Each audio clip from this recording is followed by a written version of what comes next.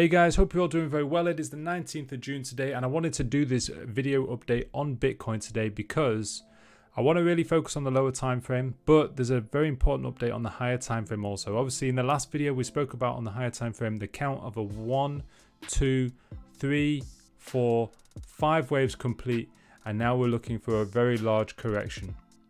Okay, there is one possible more bullish count than that I want to consider and entertain in this video. We'll go into details on that, but largely it's just taking into consideration some of the fundamentals which I expressed within this tweet here only a few days ago, where I spoke about crypto potentially behaving as a safe haven asset.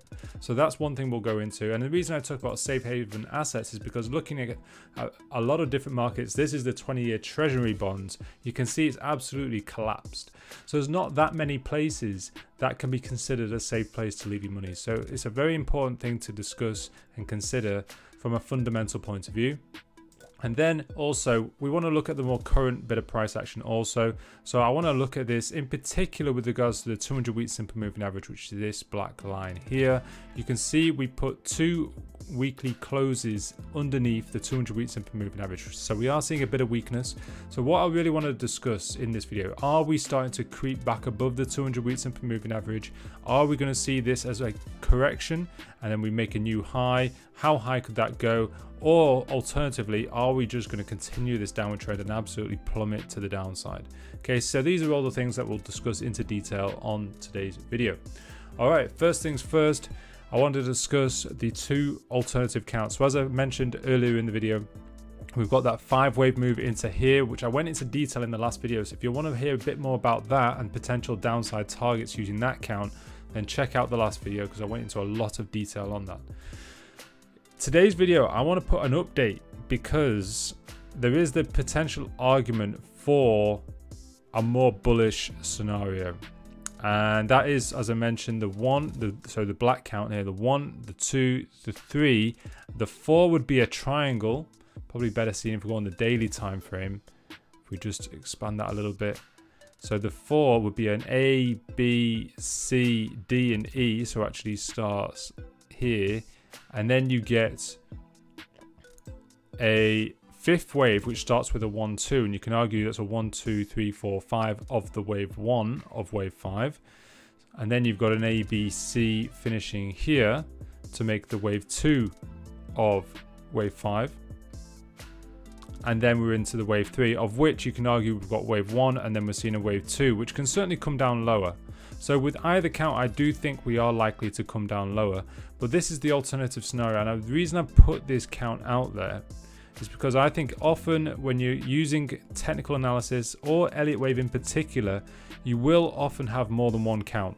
It's very rare that you will get one very, very obvious count. There's usually multiple arguments for different counts. So I'm putting them out there. I'm not being completely absolute to that other count that I had. And the reason I'm entertaining this really is because of the fundamentals here. So I just want to go into those briefly and then we'll focus more on the technicals. So I put this tweet out. Really, I was just thinking about the prospects of being a billionaire. Where can you actually stick your money when you've got a financial crisis? So obviously, assuming we're going to go into a recession and we see a stock market crash, where then is it safe for a billionaire to keep their money? Keeping into consideration the fact that banks are likely to default. And obviously, banks are only insured for only a certain amount of money, which billionaires will very likely go far and beyond. So it leaves things like traditional assets. So you got like your bond market, which, as I mentioned in this picture here, is absolutely collapsing for the first time in a very long time. It took a very long time to get up to this peak back in 2021. And although it's plummeted, it doesn't really show any real sign of recovery just yet. Okay, so that's one traditional asset. Another one is gold, and that's what I spoke about in this tweet, how I do think gold certainly has a lot of potential, especially going into the end of this year. But the thing is with gold, we're at all-time highs. Okay, so I've got this as a 1, 2, 3, 4, 5. I do think we're going to have a strong year for gold, but potentially that could top out the end of this year, December 2023. It's a little bit hard to call. It could drag on into next year, but what happens when gold is overbought? Okay, where is the money going to flood when gold is an overbought asset? I would have thought something that is a bit more oversold would be a much more attractive option, but you would want other fundamentals to support that oversold asset. Okay, and when you consider all of this, it does make you wonder about crypto and whether it could be that oversold asset that you might see money flooding into. So as I mentioned, bonds are in big trouble. Stocks very likely to be in trouble. We're overdue a recession.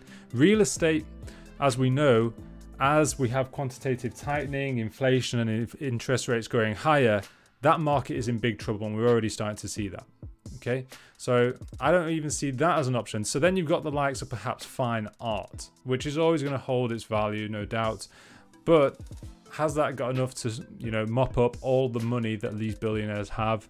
I don't think so. I think there needs to be another asset. So for now, you've got the argument of gold, but I think when that becomes overbought, you may just find people putting their money more and more into crypto. And the reason is, obviously, crypto offers the fact that it is a hedge against inflation with its scarcity.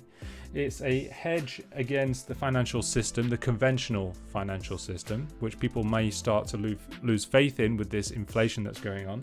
And then it's a hedge against centralization, which again, people might flock towards once they lose faith in their governments, which again could be linked to loss of faith in central banks. So lots and lots of things, lots of fundamentals that could point towards crypto potentially setting up nicely as people lose faith in the conventional markets. And that could all tie in quite nicely with the halving for Bitcoin, which is timed at April 2024. So all this being considered, we can now just discuss the technicals, okay? So I would say that this more bullish scenario would fit in with those fundamentals. So that is the bullish way of looking at it, okay? So that, in my opinion, would still warrant another little bit of a downturn. I don't think it's due to go up just yet, but it may mean that we don't take out this low here at around 15 to 16K, all right? We may just be correcting this move up here. So we'll go into this in a bit more detail on the lower time frame shortly, but that's why I just want to entertain that possible 1, 2, 3, 4th wave triangle, and then we're for the 5th wave, which could go on. I've not plotted this with any accuracy just yet, it's way too premature to tell, but we could be on for a 1, 2, and then a 3, 4, 5 to follow, of which we could have the 1 of 3, and we just need to correct that probably a bit more because the correction so far has been pretty shallow. Okay, so that's just looking at it from the high time frame point of view. Now, if we just pull up the Bitstamp chart, I want to go into this in a bit more detail about what we can expect short term with regards to this market. So the WXY here was as if we're going to see this very big correction of a 5-wave termination that finished up here at 69K, and then we're going to see a WXY to follow. So that's one possible scenario, certainly. But there is that argument that we are in a simple 1 and 2 playing out, which is a larger wave 3 of a terminal wave 5 of the whole historic move within Bitcoin. So with that said, let's just now just take a look at what Bitcoin is doing. Now, I did briefly mention the 200-week simple moving average in this point here. So as I mentioned, we've got this candle closed beneath, this candle closed beneath the 200-week simple moving average. And the more time you spend beneath this very key high time frame bias indicator, the more strong it is going to behave as a ceiling of resistance. So it's very important to see how this week closes. As you can see, we're just creeping beneath it. But when we look at this chart now, we'll get a better idea as to whether we are going to get a weekly close above or beneath it, because I do think that will be pretty crucial. So first of all, if this is a 1, 2, 3, 4, 5 impulse, and we're going to correct that and push higher, the correction is very likely to last longer than this. In terms of price and time, it's very likely to go on longer, in my opinion. So I don't think we are going to surge higher from here. Okay, so that's my bias at present. For a start, how much have we retraced? So from our low to our high, we've not really respected the fibs. So arguably we're respecting the 0.236 at this point here. Then we lost it. And then you would expect at least a retracement to the 0.382, having lost the 0.236. But classically, you would expect a retracement into the 0.618.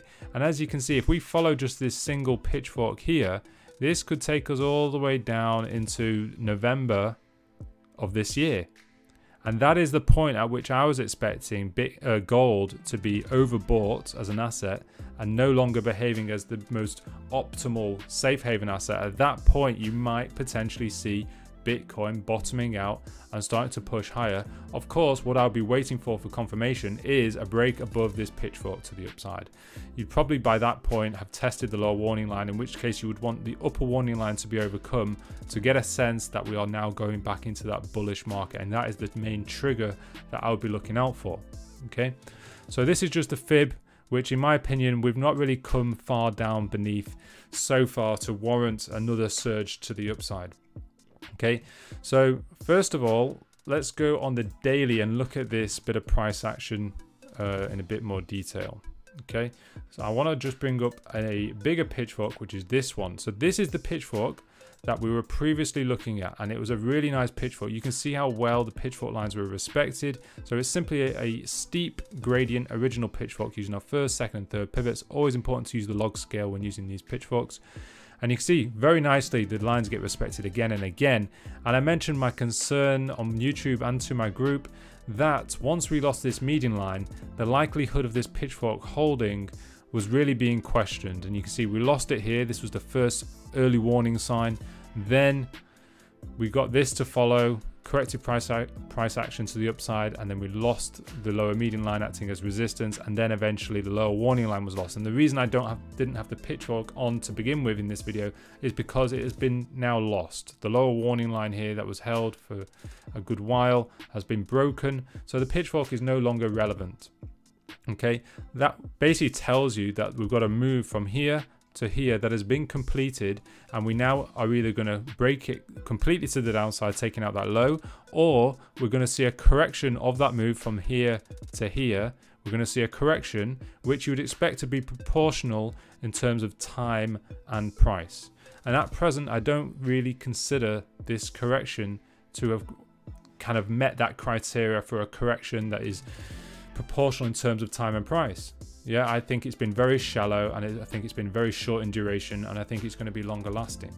So that is why, that's kind of the reasoning behind my bias at present, that we're going to see further downside. However, of course, every kind of bias that you have needs to have its invalidation. And I would say that if we can break above this downsloping pitchfork's upper median line here, this blue line sloping to the downside, if we can get back above that, then you could argue the downward trend is being invalidated, and we could easily take out that high. And if we take out that high, we're going to head at least the next level of resistance, which I've mentioned in the previous video in depth, would likely be the bottom of this overhead resistance in and around 35 to 36k.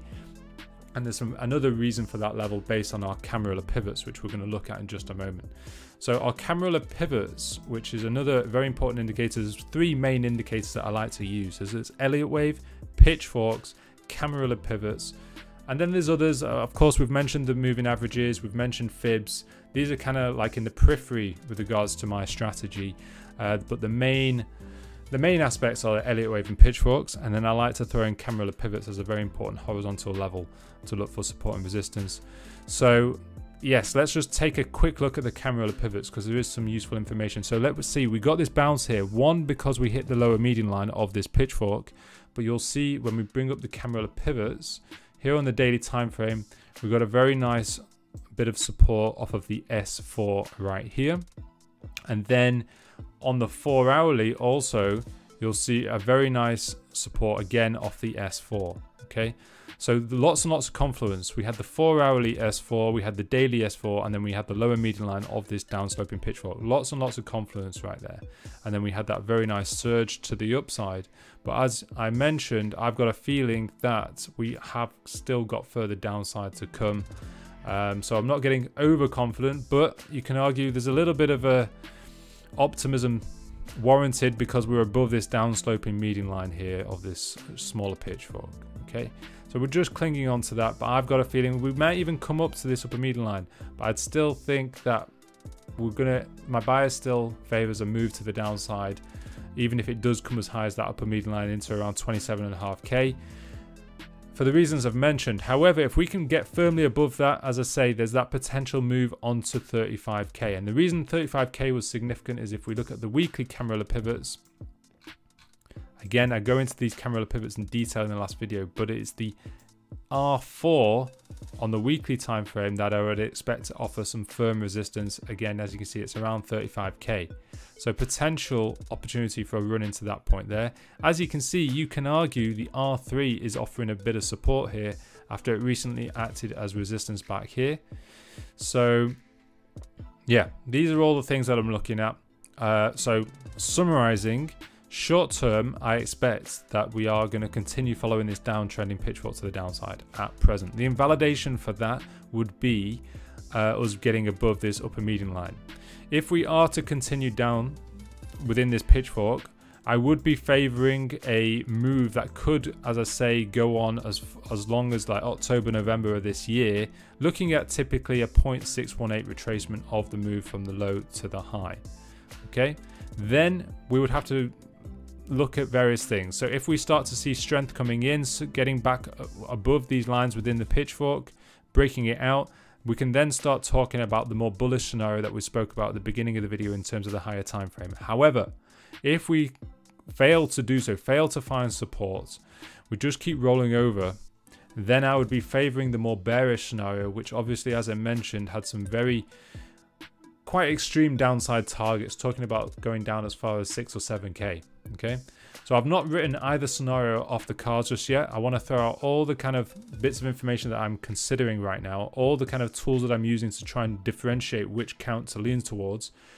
So these are all the things that I'm considering. Now, if we go in on the, let's take off the Camarilla pivot. So 4 hourly, as you can see, this is a strong move up. It is looking like a bit of a pause, getting ready for a next leg up, I have to admit.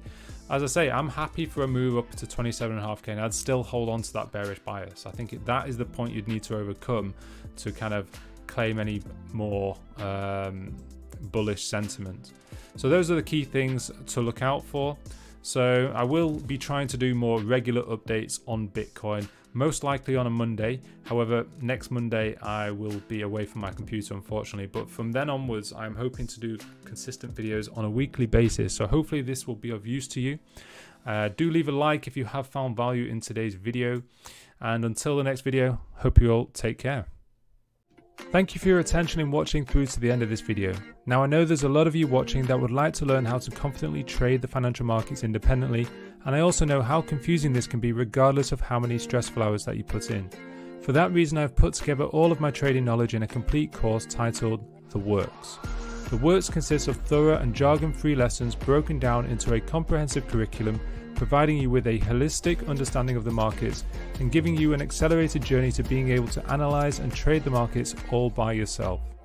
And for those of you that are looking for my weekly detailed video analysis on crypto and stocks, then there's CRYPTOLOGY, which is a subscription that will also give you access to the Works while subscribed. For more information on what's included in the Works or CRYPTOLOGY, you can head on over to wave618.com, or alternatively use the links in the description to this video for a limited time 50% discount offer. So I hope to see you on the other side, but in the meantime, if you would like to sample some of my educational videos, then you can check out these videos that you can see on your screen right now. Thanks once again, and until next time, take care.